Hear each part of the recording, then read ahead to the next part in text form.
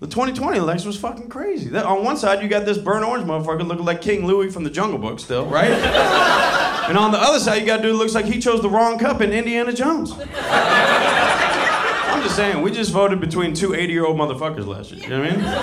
That's some crazy ass shit, dude. We all got 80-year-old motherfuckers in our family. We're just happy when the applesauce doesn't dribble out of their mouth on Thanksgiving dinner. You know what I'm saying? Like, go ask an 80-year-old motherfucker what their 5-year plan is. You know what it is? Life.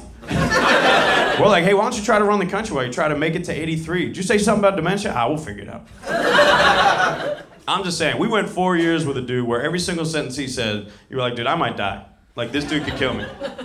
And now we got a dude where every single sentence he says, you're like, dude, he could fucking die. Like, this could kill him. Like, you got this sentence, big dog? Is somebody putting extra commas in the teleprompter right now?